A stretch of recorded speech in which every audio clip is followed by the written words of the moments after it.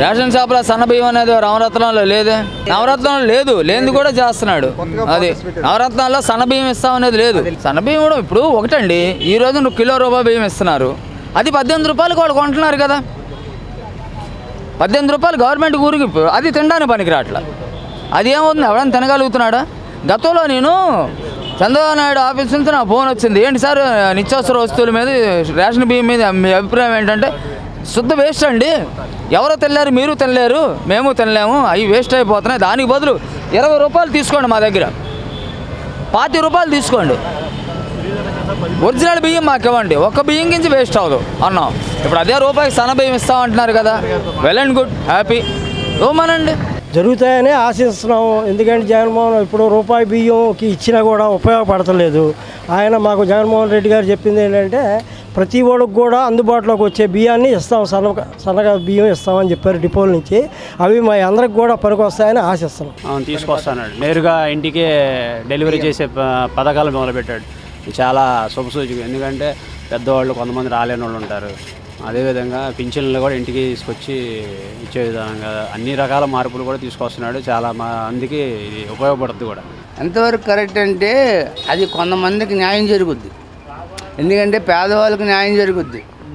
ఈ ఉన్న వాళ్ళకి ఏంటంటే దాంతో వాళ్ళకి సంబంధం లేదు. వాళ్ళు ఎక్కడున్నా ఒకటే, స్టోర్లో కొన్నా ఒకటే, రోడ్డు మీద కొన్నా ఒకటే.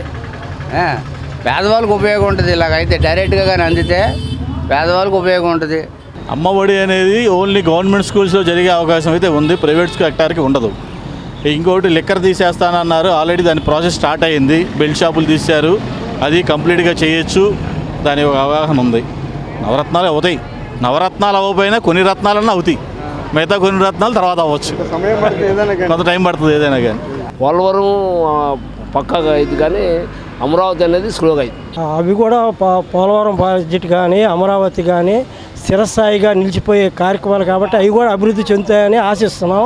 అదే మా కనకదుర్గ ఓవర్ ది బ్రిడ్జి కూడాను పూర్తి చేయగలరని వైఎస్ రాజశేఖర రెడ్డి గారి కళని నిజం చేస్తారని జగన్మోహన్ రెడ్డి గారు మేము నమ్మి ఆయన్ని గెలిపించుకున్నాం. పోలవరం ప్రాజెక్ట్ అనేది కేంద్రం చేతిలో ఉన్నదని నా అభిప్రాయం.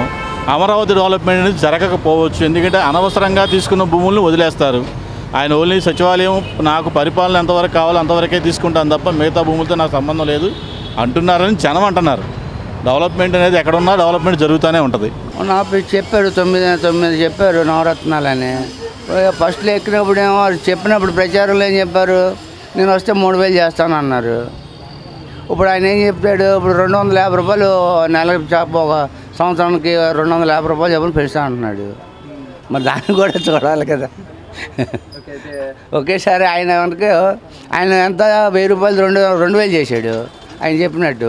ఈయన ఏమిటంటే పింఛను వారుగా తపాల వారుగా 250 పెంచుకొని వెళ్తున్నాడు. ఉండటానికి కూడు లేదు, తినడానికి కూడు లేదు అన్నట్టు ఉన్నాయి ఎడారిలో. అగ్నిగోల్డ్ కట్టాము నాయన, అగ్నిగోల్డ్ వాడు ఐదెంగి పొగేశాడు. సహారా కట్టాము, సహారా ఓడి ఐదెంగాడు. రెక్కలు ముక్కలు చేసుకుని పాసి పనులు చేసి బతికి కట్టాం. భర్తను కోల్పోయి ఉన్నాను, బిడ్డను కోల్పోయి ఉన్నాను. ఈ వీడియో గనుక మీకు నచ్చినట్లయితే లైక్ చేయండి, షేర్ చేయండి.